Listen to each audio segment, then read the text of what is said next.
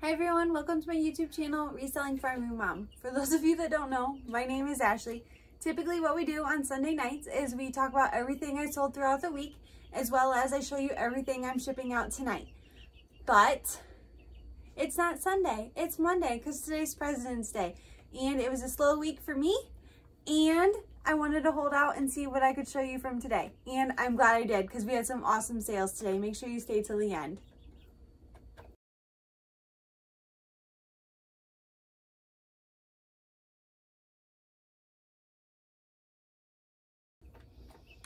Okay, so this week, not this week, last week. Last week was a slow week for me, definitely. I only had 5 sales. I'm trying really hard not to let it get me discouraged. I've still continued to list daily, but I'm unsure how to deal with these slow times.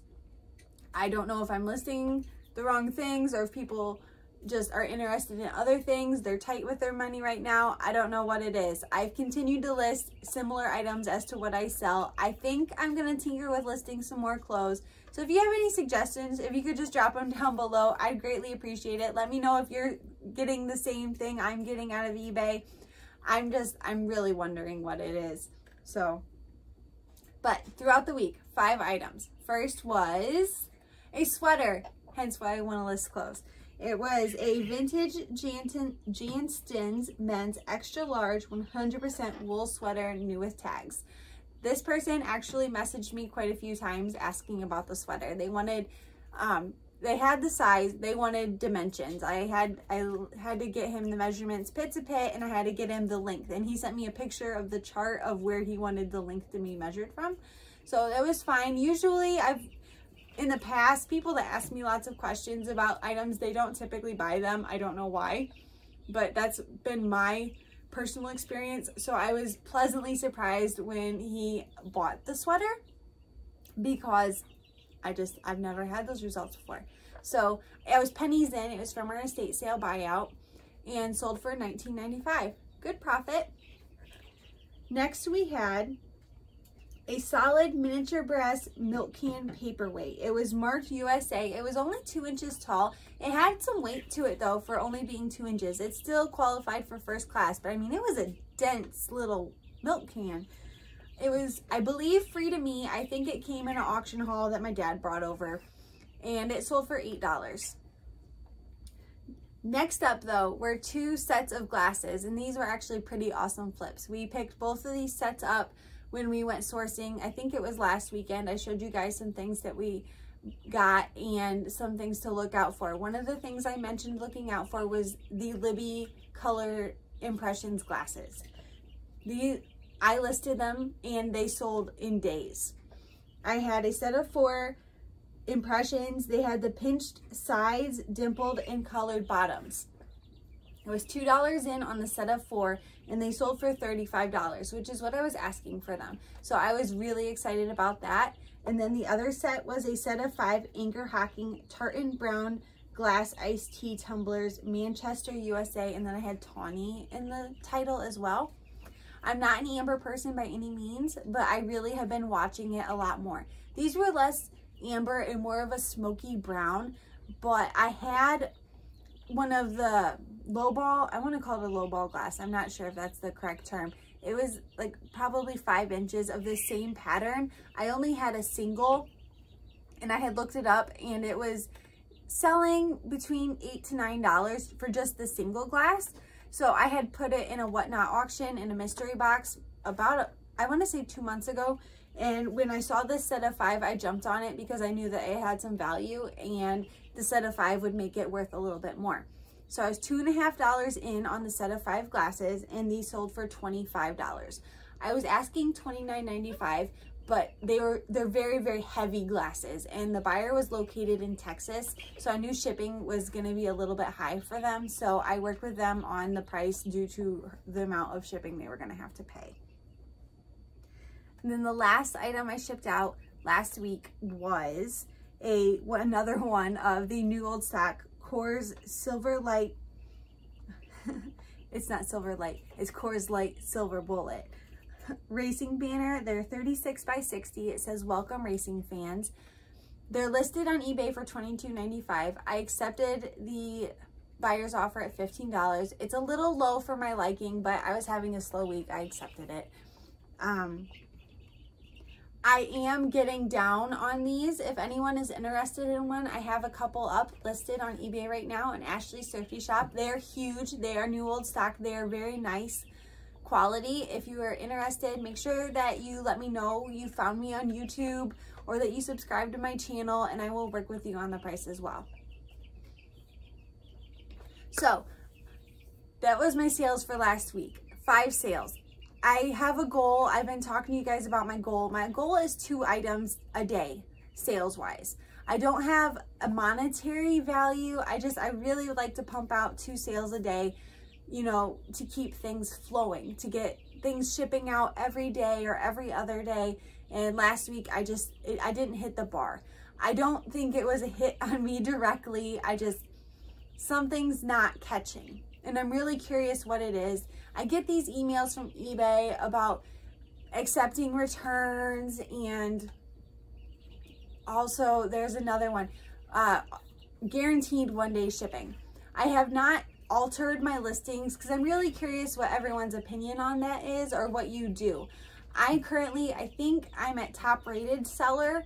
I have the lowest level of store, you know, payment wise. I don't promote my listings anymore because it was just extra fees I was paying, and as I stopped promoting, I was still getting sales.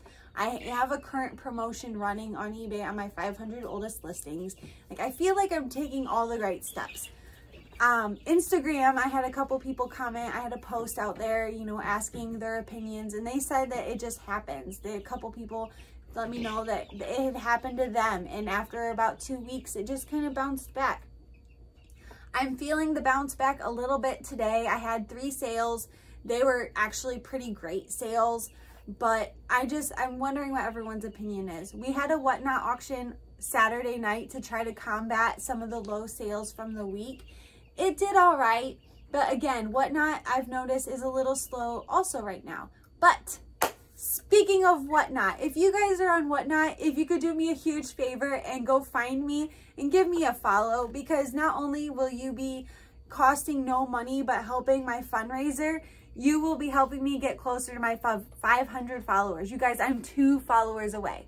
2 followers away from 500 followers. So if 2 of you could go find me and give me a follow on Whatnot, I can host this 500 follower show that I have been talking about for a month now. I am so excited. I've got items set aside. You guys, I've got Murano vases over there. I've got some beautiful Indiana glass. I've got some cool stuff.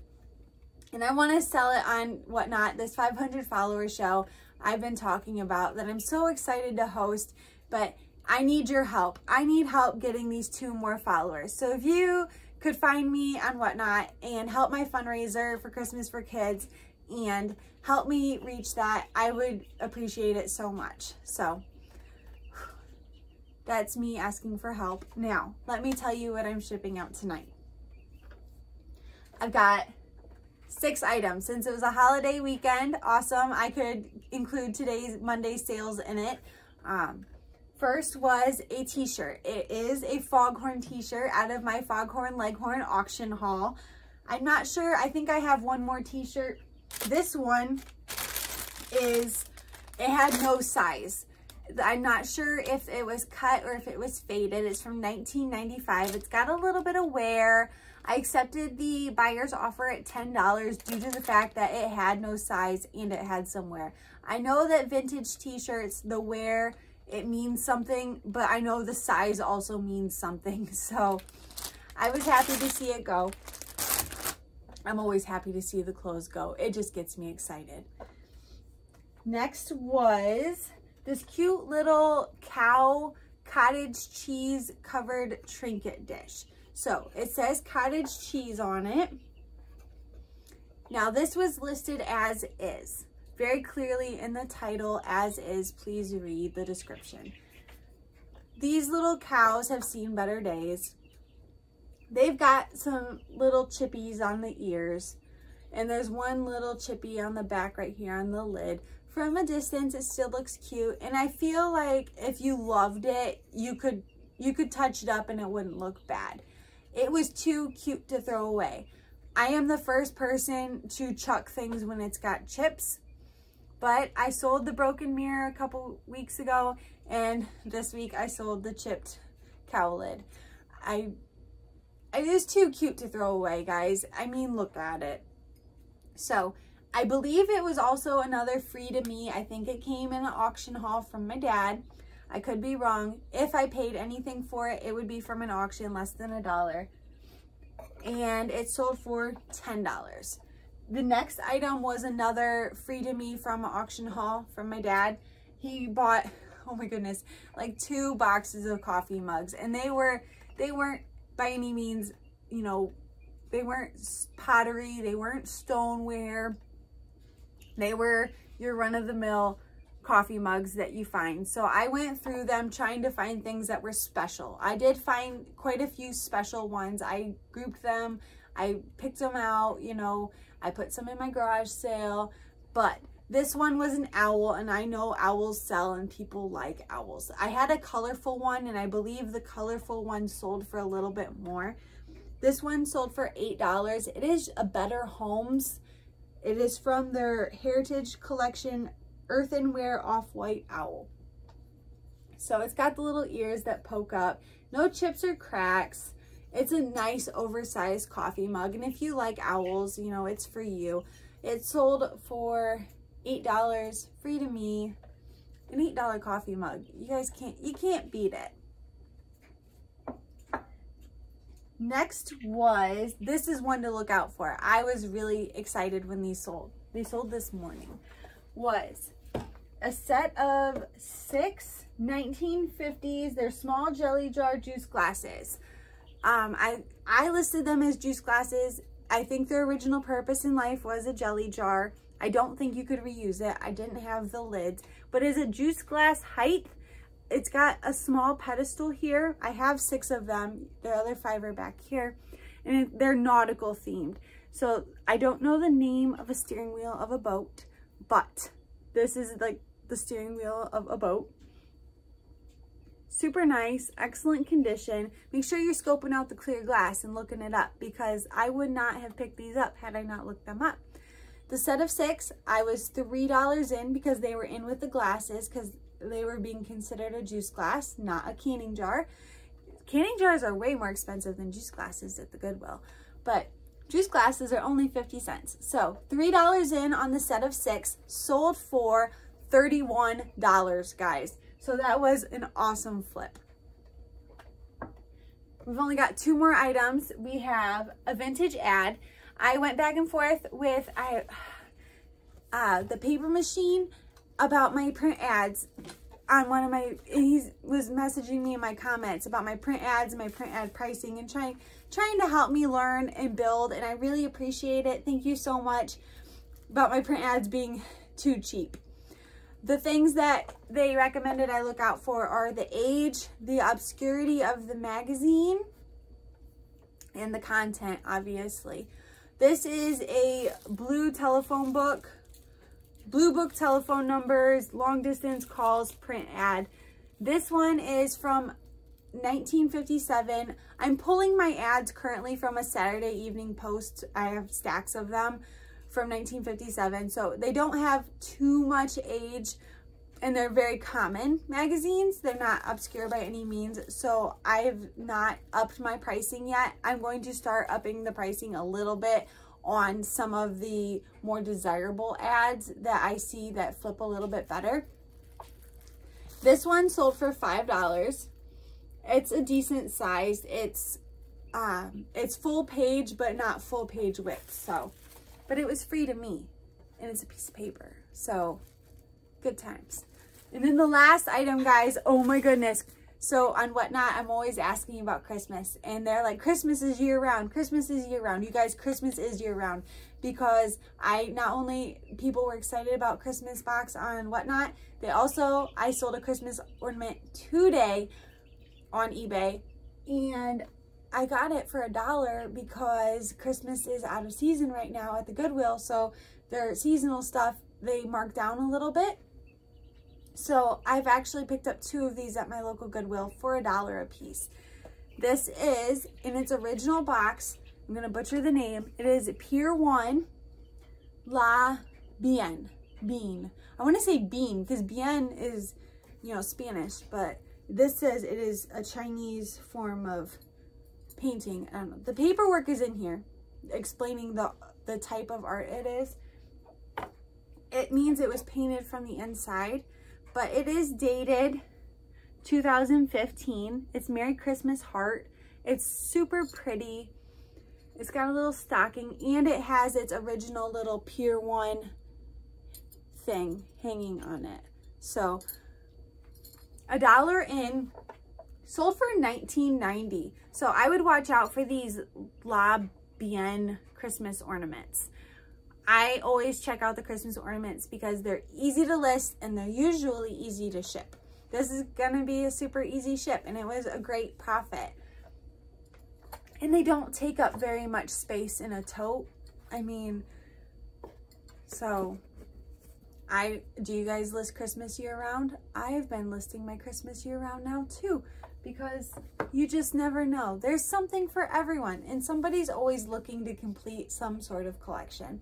So, but that's all I've got for tonight. Side note, I didn't tell you guys in the beginning, but all of the cheeping that you may or may not have heard throughout this video is my chicks graduated from their brooder in the bathroom to a very much larger brooder in the basement. So they've been over here just cheeping away the whole time. I fed and watered them right before I started filming because I was really hoping that that would like soothe them, but then they were just super excited. They had new food, so just can't win sometimes. So I hope you all have a wonderful week and I'll see you next Monday. Thanks for watching. Make sure to like, share, and subscribe.